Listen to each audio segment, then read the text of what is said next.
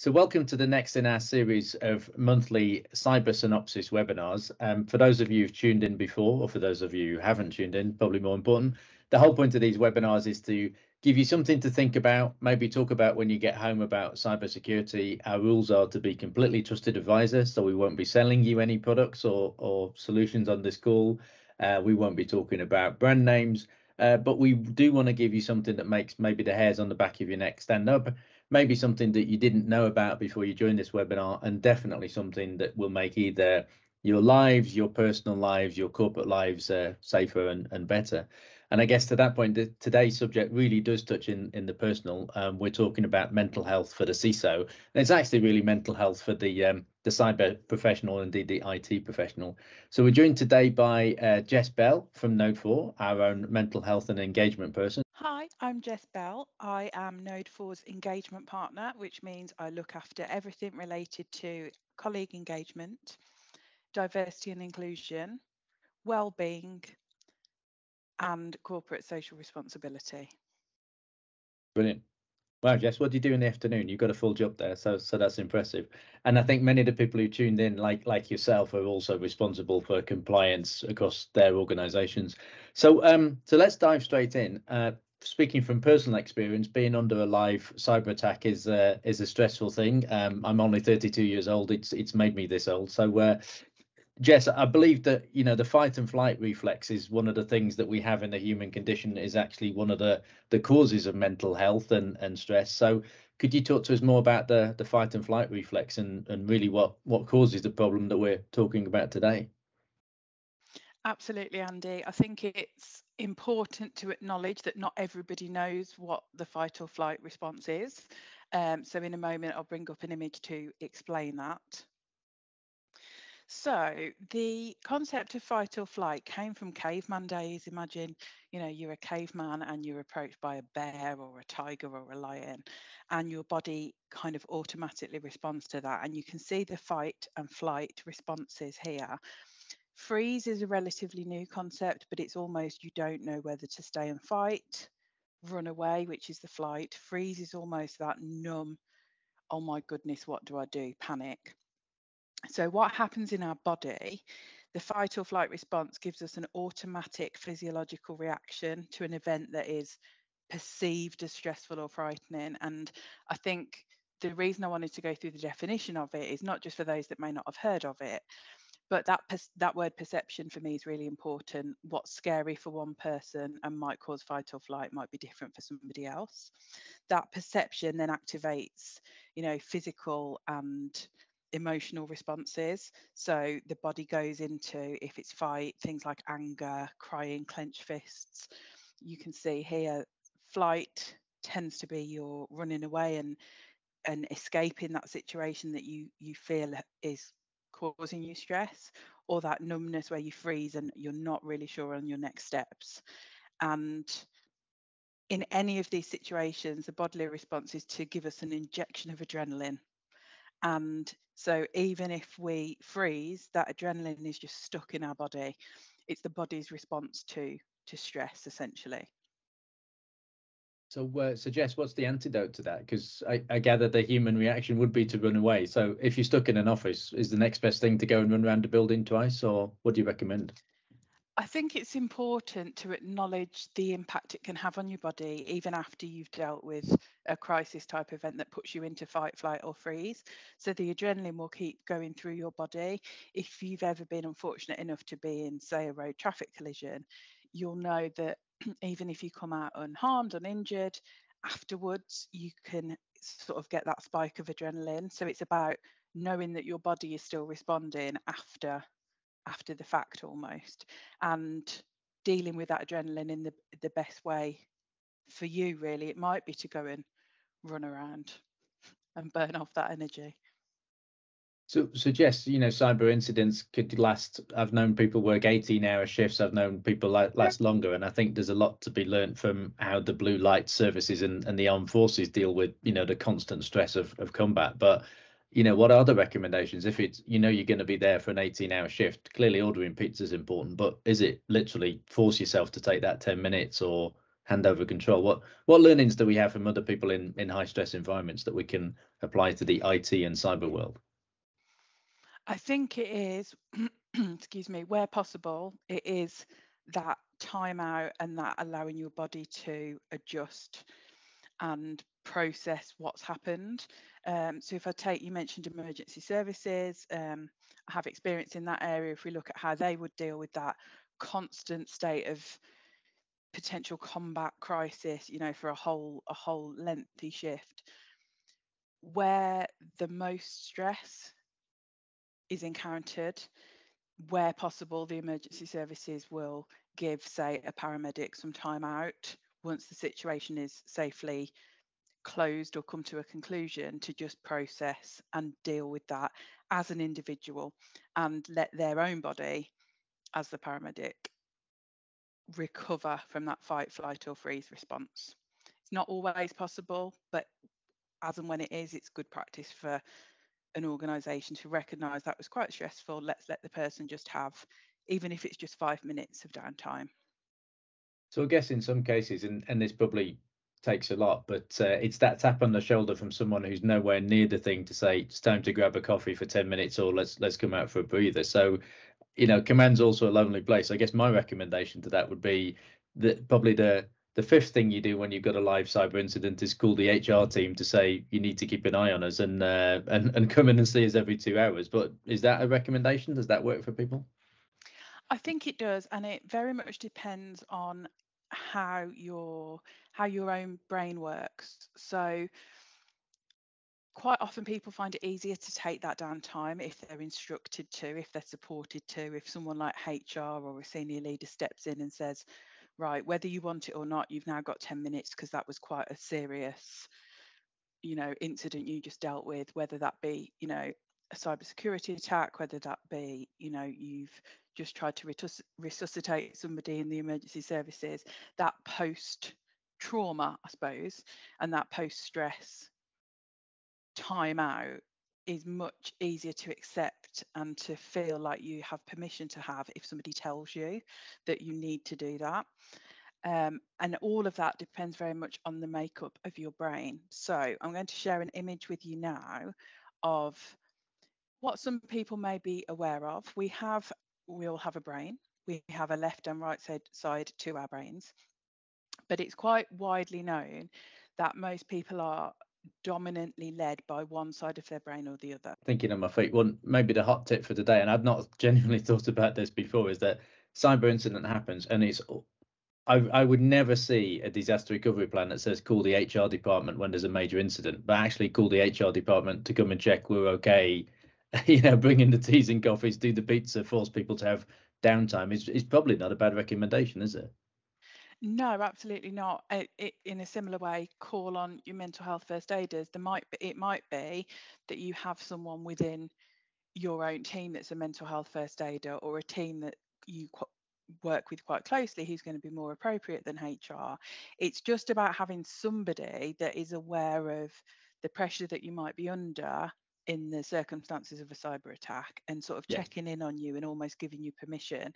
So what I'm referencing with the brain is, obviously we both have both sides, but the left hand dominant side, so this is where people look at pattern, logic, they're quite analytical, and it would be people that are in careers that are very focused on pattern, sequence, a very black and white answer, and problem solving.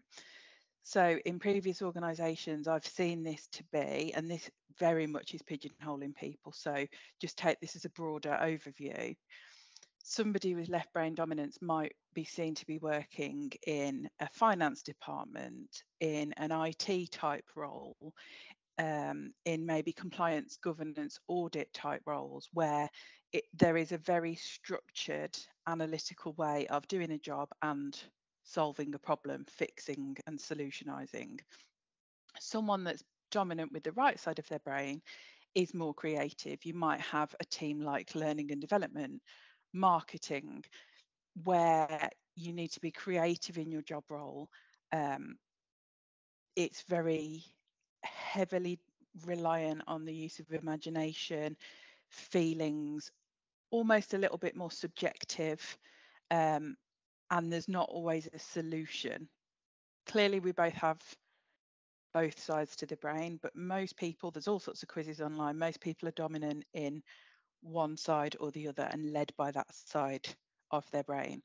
And where I think this links to what we've been talking about, Andy, is if you had a cyber attack, let's presume just for a moment that the people in that department are quite left brain dominant. It can be quite tricky for those people to then open up about any feelings that they might encounter as a result of that stress. So they might not mention how stressful they found it in their next one-to-one, or even if we, parachute mental health first aiders into support, they might find it difficult to articulate to a mental health first aider how that stressful situation has made or is making them feel. Whereas somebody that was right brain dominant might find it easier to articulate that. So you might have a paramedic, for instance, using our examples on the right hand side, that finds it easier to talk about that emotional and feeling side of things. But there is a really good tool that I can recommend that I've implemented in different organisations. It's an evidence-based tool that's quite commonly known, but that helps left brain dominant individuals and departments open up that emotional conversation. So brilliant. And we can always put that in the chat later, but I guess things like Wellbeing and temperament sorters, those kind of things, is it worth probably running those exercises on an IT team just so you know how the makeup of the team works before the incident?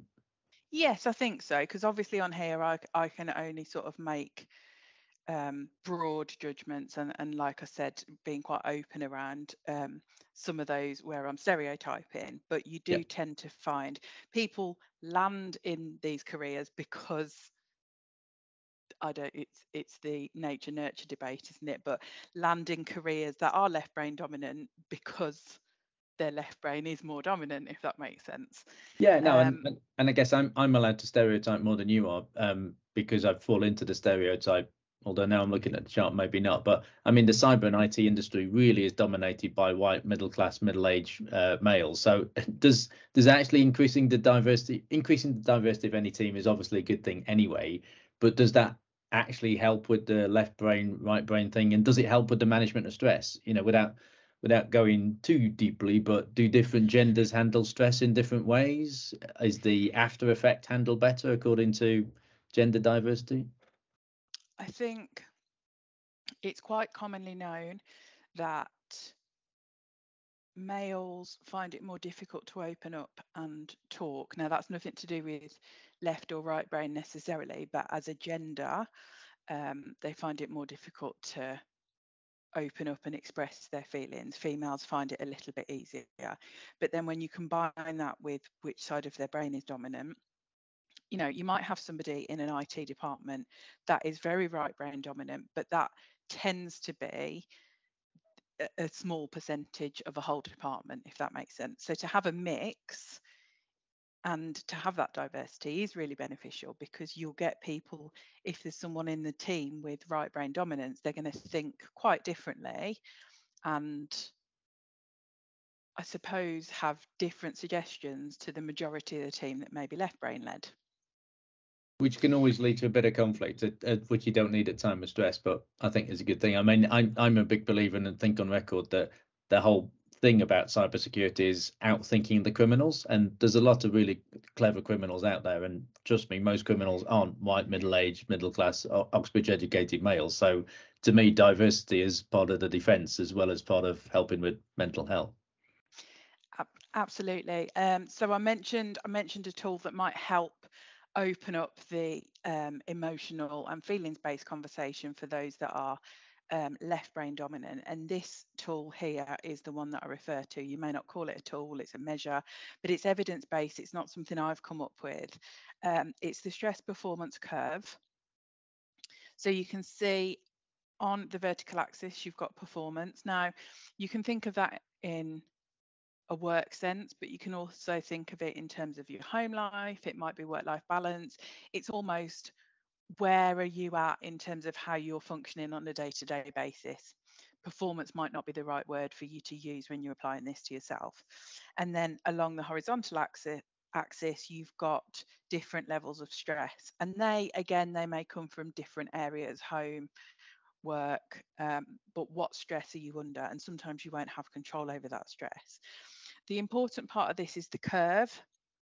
So you can see it split up into different coloured sections, and I won't go on about it too much. I'm just going to suggest the model, and there's lots and lots of literature around this. But where it can be used really effectively with people that are left brain dominant is it can be used as a measure or a marker to open up the emotional feelings based conversation. So as an example, Andy, if you were my manager and I was very left brain dominant and struggled to talk to you if I was feeling particularly stressed or I'd got things going on at home, in my one-to-one we could use this measure, and hopefully it talks to both of us if we're both left brain dominant, because it's, you know, it's very objective. And what I would do is mark on here prior to my one-to-one whereabouts I think I'm at the moment. And let's say I mark in the middle of the orange exhaustion section. As my leader or manager, you would also come along and mark where you think I'm at. And it's objective but subjective in terms of it being opinion based. And let's say you marked me at the lower part of yellow, so not quite at fatigue, but you know, I'm at optimum stress, I'm performing quite well. What it would do in an objective way is open up the conversation of why I feel like I'm in orange, but you're perceiving that I'm in somewhere in that yellow space. So it's a common taxonomy, isn't it? So to cut across it, because describing your own pain on a scale of 1 to 10 is always a nightmare, but having this common taxonomy to cause the conversation and then talk about the deltas is a good starting point, isn't it? Absolutely. And I think probably the most important thing for me to mention about this curve is this is the average, you know, the bell curve that we know in so many different ways.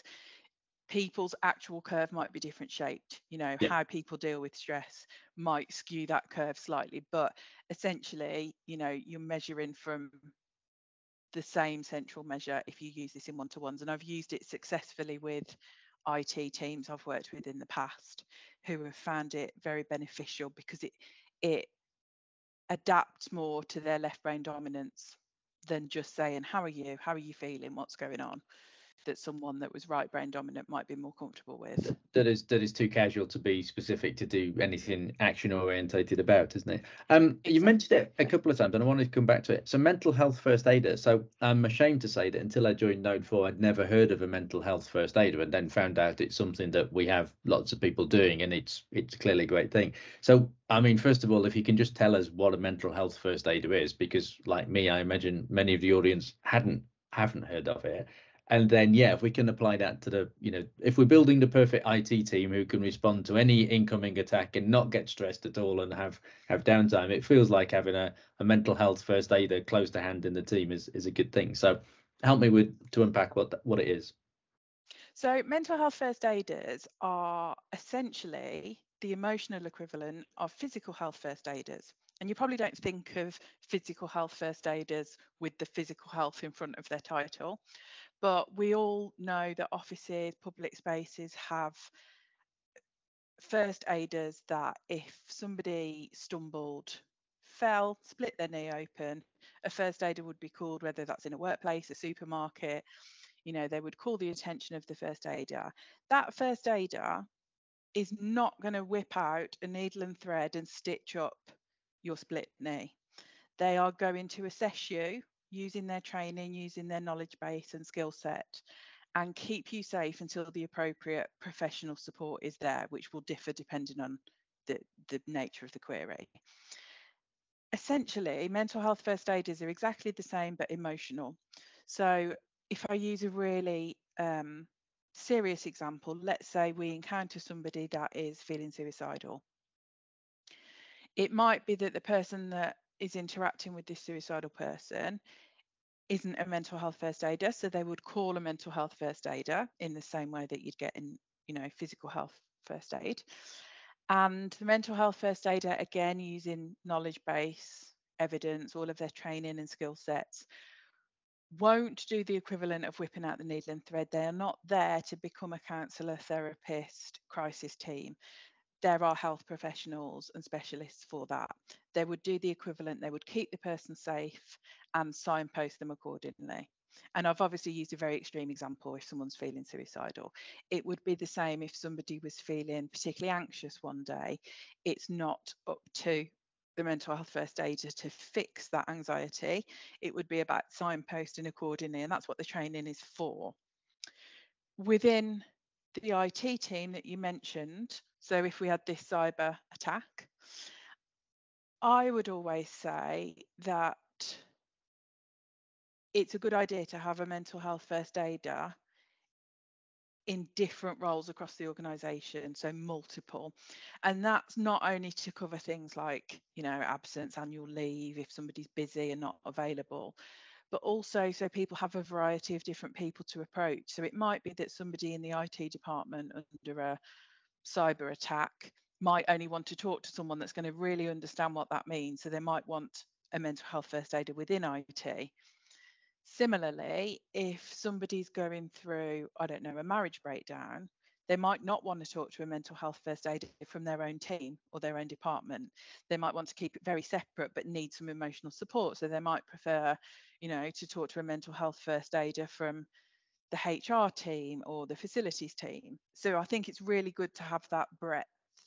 And obviously, as important as physical health first aiders, we need to know who these people are. It's no good businesses having mental health first aiders trained, but nowhere for us to find out who they are and where they're based and how to get in touch. So I guess the hot tip is we need at least two, probably one in the team and one out of the team for exactly the reasons you talked about. And I think the thing I also take out of much of this conversation is I think we're talking about during attack stress, but actually removing all of the stress that you can pre big cyber incident and dealing with post incident stress is an important thing. So it's almost like there's a stress sandwich going on here, isn't it? And knowing which of those three phases that people are going to be in. And let's face it, people have got different stress points, whether it be an attack or, as you say, a personal circumstance at all times. So it plays nicely back to that curve, doesn't it? I think that curve's a useful taxonomy and a useful tool. I know you spoke about suicide, which I know many of us have seen the effects of that. I was going to say being close to people who I think everybody knows somebody who's been in a difficult kind of situation. And I think you've told me before it particularly affects the male demographic. So again, did you want to explore that some more? Yes, so it's a difficult topic, but I think it's a really, really important topic as a mental health first aider myself, but also been in the wellbeing space. A previous company that I worked for, we did actually experience 3 colleague suicides whilst I was in the wellbeing role. One of those was actually in Switzerland, where it's interestingly viewed very differently. But the 2 that were in the UK were both male and in what I would call the stereotypical bracket. And what I mean by that is we know that 75% of all UK suicides are male, and that suicide is the UK's biggest killer of men under 45. Now, I'm going to share an image with you. I feel like I should just do a warning for this image because it's quite a stark image. This is an image of something called Project 84. Some people might have heard of this, but it was developed between the charity called CALM, which stands for Campaign Against Living Miserably, ITV, and an artist called Mark Jenkins. I'm just going to share this image with you, but it, like I said, it can be quite a shock if I don't give a warning to the image. So it's a piece of, they called it a piece of artwork, and this is on the ITV building along the Thames. It was only there for a very short period of time. This was back in 2018, but I wanted to share it because I think it was so impactful at the time. And the idea of Project 84 is there are 84 statues of men you can see clothed and dressed up on that building to represent, and this was the 2018 statistics, to represent the 84 men who take their lives in the UK per week. And I think whether you love or hate the concept of this as a piece of artwork, it was award-winning because it does its job in terms of getting people talking. When I researched a little bit more into this, each of those models, which is something I didn't realise previously, is sort of sponsored by a family who have lost someone to suicide and is actually represented and dressed as the person that they've lost. So each of them, if you were to visit those models, they've got names, they've got biographies, and I think on the website you can go and find a little bit more out about each of the models and the families behind them, because they are real people. They're not just 84 men as a statistic. They chose 84 actual suicides and actual people with families and feelings. So I think talking about suicide, for me, it's one of the biggest passions I have from a wellbeing point of view, which might sound a little bit strange, but I think it's because it is such a taboo. All of my training and all of the evidence shows that the more we talk about it and break the stigma, the more comfortable people are going to feel to talk and to speak up. To repeat the figure, 75% of all suicides are male. That, if I just stop sharing for a moment, that doesn't mean that 75% of attempts at suicide are male. It means that more males complete their intended suicide than females because they use more violent methods. More women are saved from the attempts. So it's just to reiterate, that statistic is more men complete that suicide, which is a really, really sad fact. But the more we talk about it, the more we can destigmatize it and hopefully prevent and change those statistics in the future.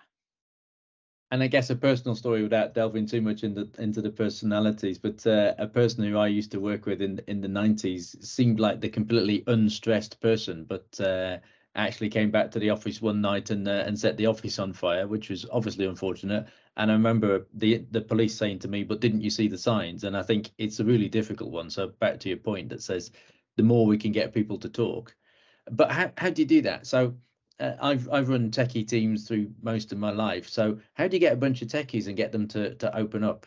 Do you do it as a group? Do you get your mental health first aider? Do you ask the HR department? There must be a couple of top tips to make this work. Then clearly I would. It sounds like I'm going to be bad at it. So I'm in for hearing any tips you can bring to us. What I've seen be most effective in the past, and it sounds really obvious, but it always, to me, boils back to the basics, is knowing your team as best you can. So what I mean by that is, it's no use me saying to you, oh, well, you might be a team of middle-aged white men. Why don't you set up a five-a-side of football? Because if that's not what floats people's boat, it's not going to be engaging. It's not going to be useful.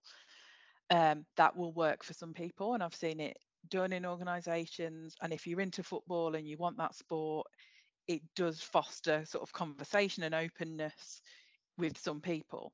But I think it all comes back to, what do your team value? What do they enjoy?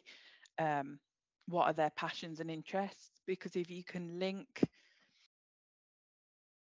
socially, almost, the more you get to know somebody. I always think of that iceberg model of, they say we only see the tip of the iceberg. And for me, in most work relationships, that's what you see of people within your team. That's what they see of you as their leader.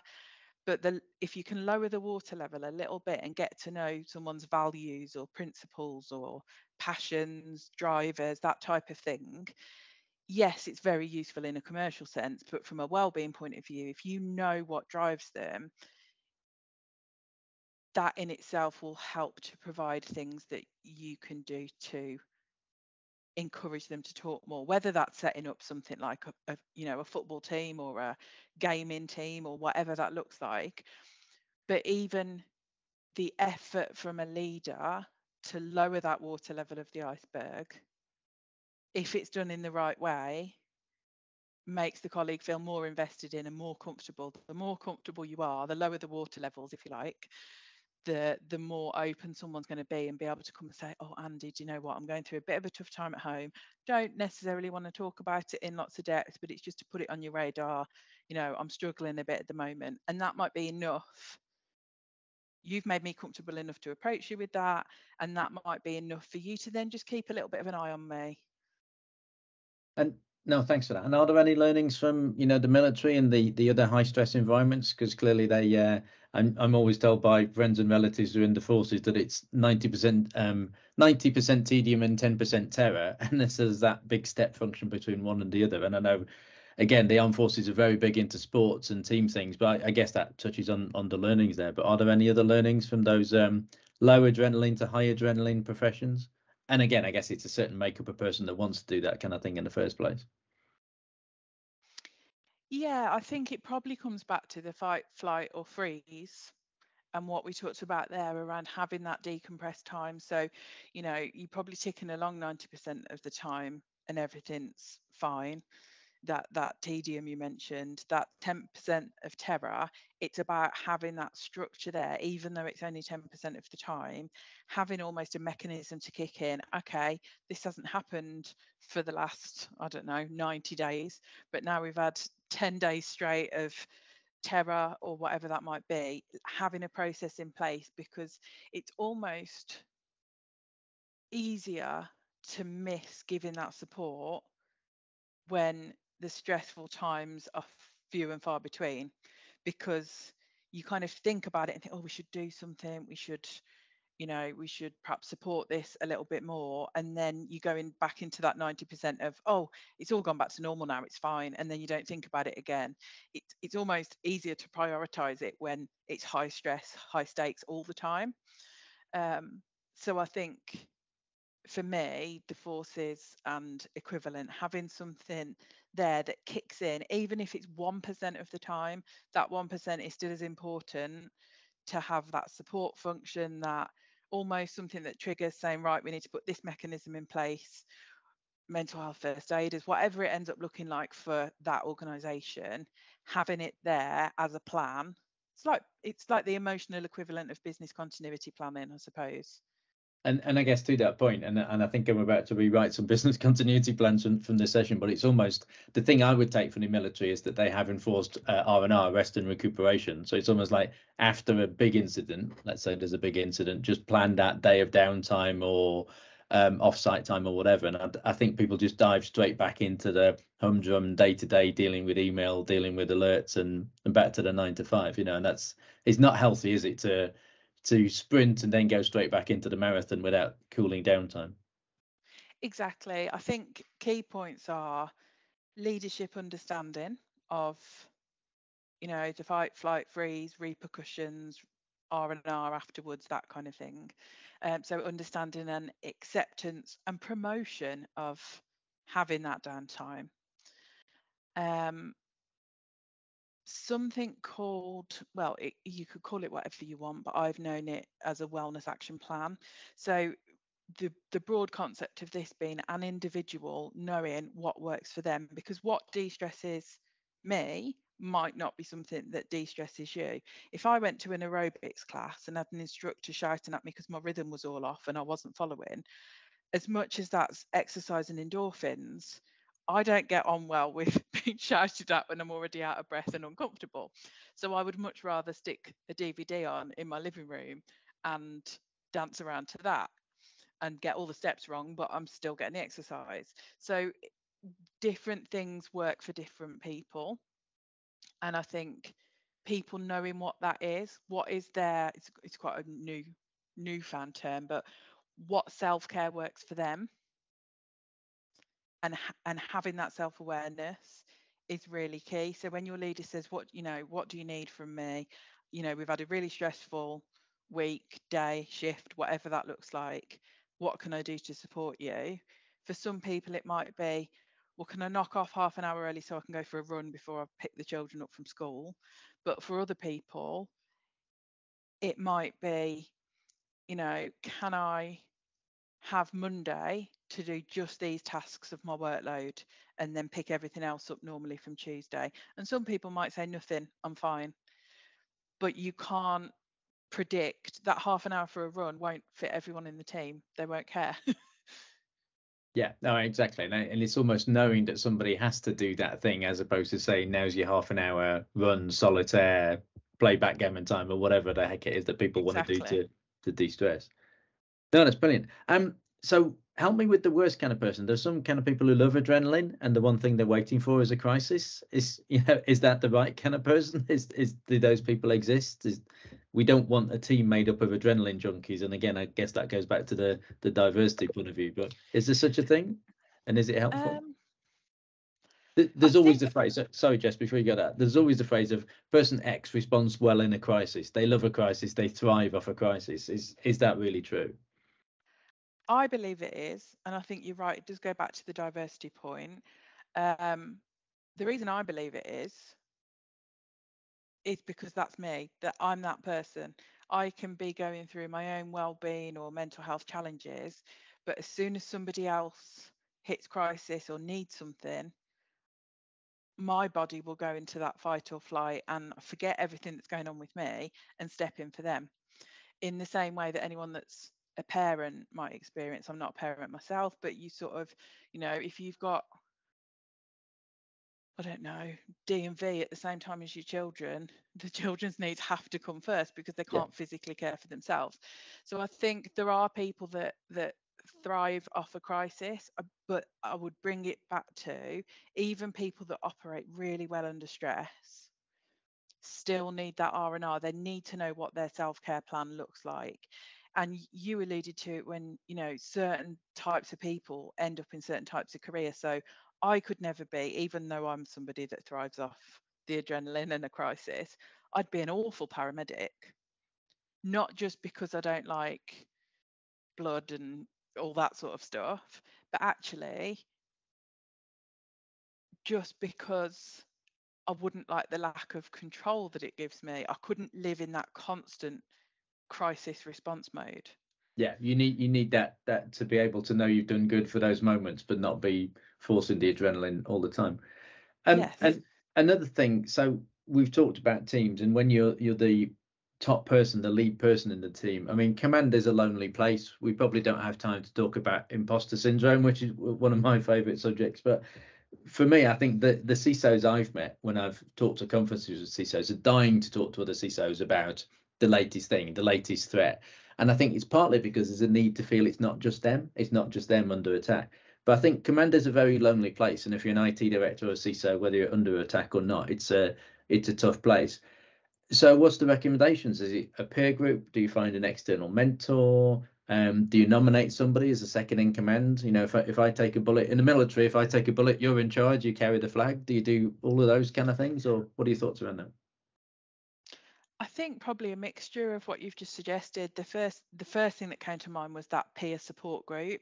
So if I think of the equivalent being my role as a mental health first aider, I find it incredibly valuable to get together with other mental health first aiders and go through either anonymous scenarios or even made up scenarios to think about how we would tackle them, share best practice. People think differently, because mental health first aid, as an example, can be a lonely place if you're shouldering, a lot of what can be quite stressful situations and circumstances. And I think therefore it would be the same. I would recommend, peer support groups, and that are optional, but that you've got somebody, um, you need somebody that understands. You can always use a mental health first aider, but you're They probably need going to to know get your much language to more. know why you're Exactly. They stressed need about the they thing. need Yeah, to talk your language. They need to understand the challenges you're going to face. yeah, It's a bit like if you talk to a partner or family member about anything work related, just the daily stresses of that work can present sometimes. They're never going to completely get it as much as if you spoke to a colleague who knows the culture of an it's organization and the challenges. And I think when it's so specific to CISO, as an example, it would be really beneficial to kind of you're comparing apples with apples, essentially, aren't you? Yeah, they've got the same taxonomy. Yeah, it's interesting. I'm a big fan of Myers-Briggs, and a guy who used to work for me about 15 years ago said, "You don't understand what makes me tick. You keep on sending me on these missions instead of these ones." And I did Myers-Briggs in the team, and it was really useful to work out who works well with each other. But the HR person who now has a PhD in this kind of stuff said to me, "Andy, what does your wife do?" And so she's a nurse, and she said, "I bet when she comes home, she tells you what's wrong with the NHS, and because you're an engineer, you try and fix it. Whereas the answer is to make a cup of tea." So it's almost like, for me, using Myers-Briggs gave you a kind of personal run book of how to deal with, the most basic of human situations to help that through. Another point, and I guess you've touched on it slightly there, maybe without realizing it, but it goes back to my military analogy. I think drilling for these things, so practicing for when something goes bad. We've talked about a BCP plan, a DR plan. Almost nobody ever tests those things as much as they should do, in my opinion. But I found that running a dummy cyber incident or testing the plan and getting in a room and exercising it with people is really great. And the thing I've done is get boards in a room where people literally pretend to be on 10 o'clock news and say, "And what's happening in this situation now?" So they artificially create stress in that situation, but in a safe environment. And for me, whenever I've done those, the HR person is never there. So number one, that's a good person to invite in, and maybe the mental health first aider. But for me, I think simulating stress before you need it, it builds that muscle memory, it builds that reflex thing. So when you get into the real stressful situation, you've been here before, and that somehow creates familiarity and, de-stresses a wee bit. But so tell me that's wrong, I guess. I don't think it is. I won't lie, it's not something I've ever explored in any detail, but the first things that come to mind are fire drills. That's so that mass panic doesn't ensue an Exactly. actual fire alarm. And we know, they're there for, it's not just something people do for like an hour outside of the office while it's evacuated. They're there for real reasons, so that it's a tried and tested method, and that continual improvement cycle can be applied if there's any issues that arise from the drills. So Yeah. that's the first thing. I think they're really beneficial. Fire drills happen for a reason. So on that basis, that would be a really good idea. The other thing is, and this is coming from a mental health point of view, thinking of research I've done in the past on something called graded exposure.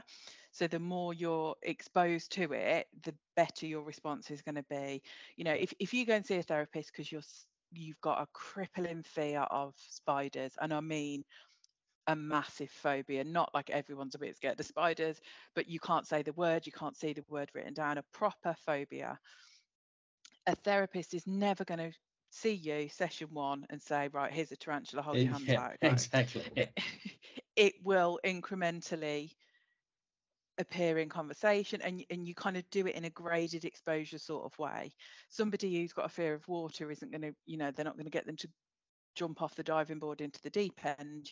You gradually build up, and I almost think there's an element of that to this sort of situation. I do, like I said, it's not something I know any of the evidence for in terms of simulating that situation, but it feels like it makes sense. I certainly Yeah, wouldn't dismiss it as a possibility. and I think this is why I'm looking for metaphors in other forms of life, where the IT industry has existed for 50 years. The term CISO, I think, has existed for 12. Cyber's been a term maybe for 2 decades, whereas warfare has existed for easily 20,000 years. Blue light services have existed for 200 years, and people have done a lot of learning in these kind of things. So again, I think I've met some quite senior police officers who've got to that position because they've understood how to manage high stress teams. So I always think just taking a reference point with other people out there is highly recommended.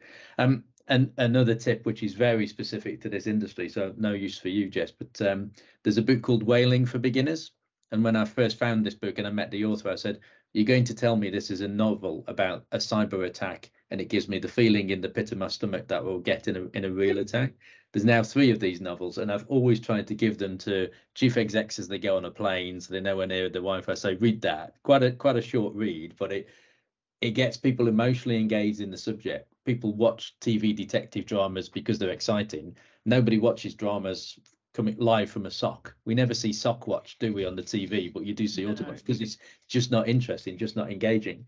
So the point is, therefore, you don't naturally drill your brain for these things. When it happens, it's brand new. So so my big tip for everybody is Wellbeing for beginners. Give it to everybody. It gets people engaged in cybersecurity. And I think the more we're engaged in a topic, whether it be mental health, menopause, mental health for CISOs, the more you talk about these things, the more you know that actually you are normal and that this is a normal situation. And then knowing that this is a normal thing allows you to engage all your normal processes. Thinking why is it you and this shouldn't happen to me is not a good place to start when you're dealing with the bad stuff happening. So absolutely, brilliant. it's extremely isolating. So yeah, talk about it.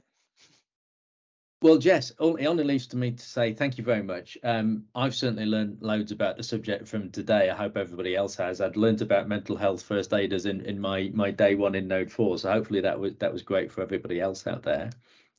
Only remains for me to thank everybody for tuning in. Our next episode of Cyber Synopsis is we've got an expert on the dark web who will tell you some of the secrets of the dark web, the origins and why it can't be shut down and should we shut it down and all those kind of topics. So so please queue your questions up. Now we open the webinar up for questions so that Jess can field any of your questions if you've got some particular thoughts or even things you want to share, because actually, as we just deduced, this is as much about sharing as it is about having all the right answers at the right time. Lovely. Thanks for having me, Andy.